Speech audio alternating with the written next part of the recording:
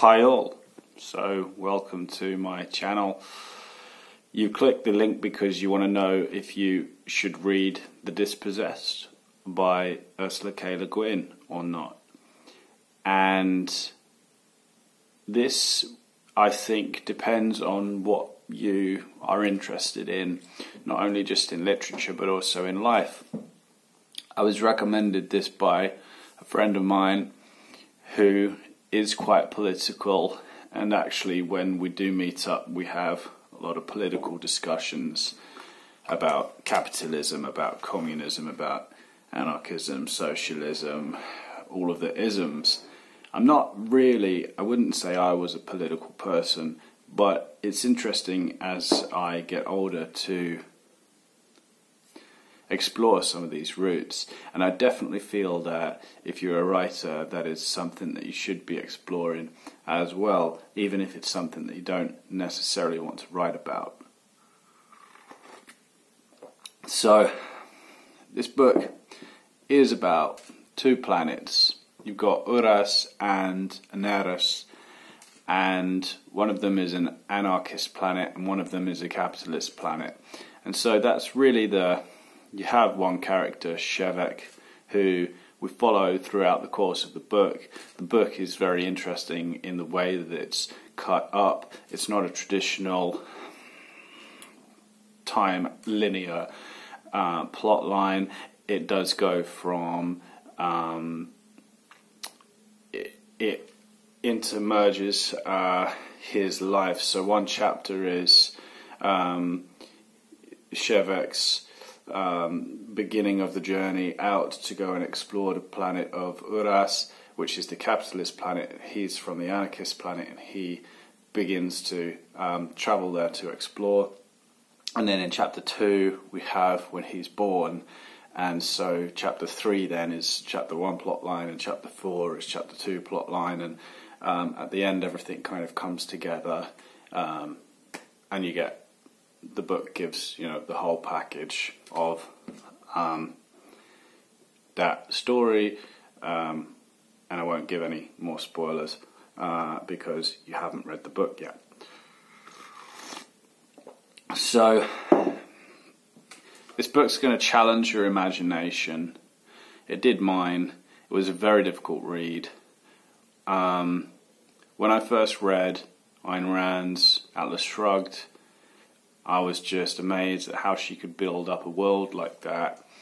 And since reading that, I feel like I haven't really discovered another author who has built up such a complex world in a novel. And this one by Ursula Guin met the bar that Ayn Rand set for me. So actually, Ursula Guin in The Dispossessed has built up a very elaborate world, a whole universe, many different characters, and with all of these different political systems across a galaxy, a cosmos, and she's done it exceptionally well. So the level of complexity in this book is amazing, and also, not only has she managed to write about different political structures which resemble acts from the history of our Earth, Russia, China, UK, America, political systems, she's also done it at the same time as building a world, many worlds in space. So it's exceptionally talented. And it took me a week to read, and I thought it was going to be a quick read, but I soon discovered that it was a book which I would have to read and then put down again and think about, and it challenged my mind and it challenged my imagination to be able to store all of that and imagine all of that in my head. So it definitely has been, this week for me definitely has been a trip, and it's been difficult for me to come back down to reality after spending time on Uras and Eras, because my brain has been in just a different place, and then I have to come back down and live on Earth. It's been a weird and interesting one to read.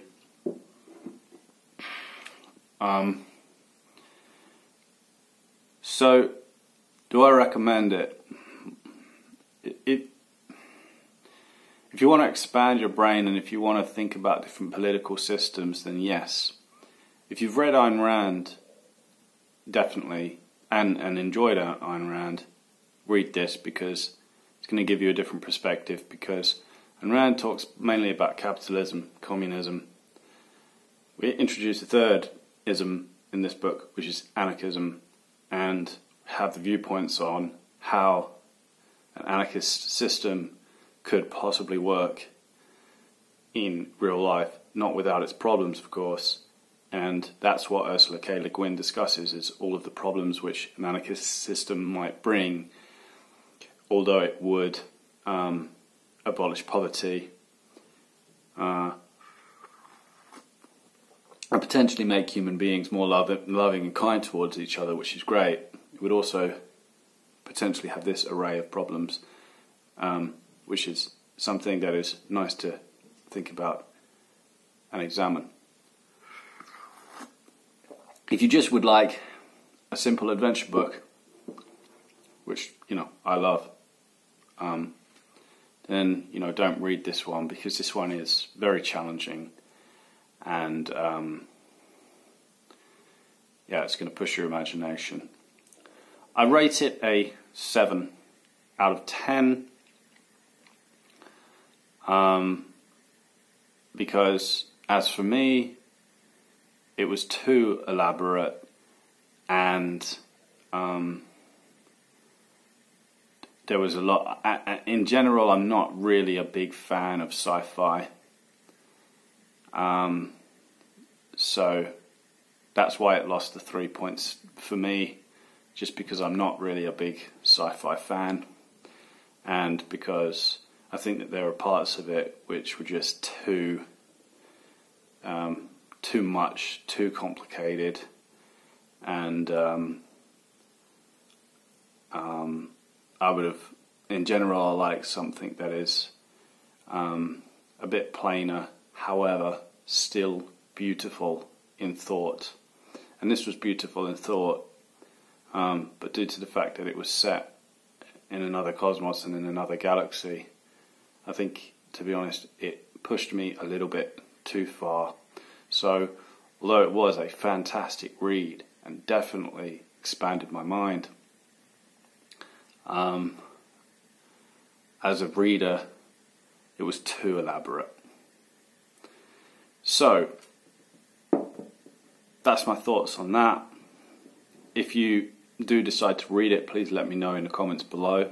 If you have read it, I've got another video which is called My Thoughts on the Dispossessed, where I'm going to be giving spoilers and talking about my attitude towards the actual sequence of plot events. So if you read it and then want to hear what I have to say about it after you've read it, please check that video out. I'm going to put it in the link below, and obviously leave your comments. So, see you around.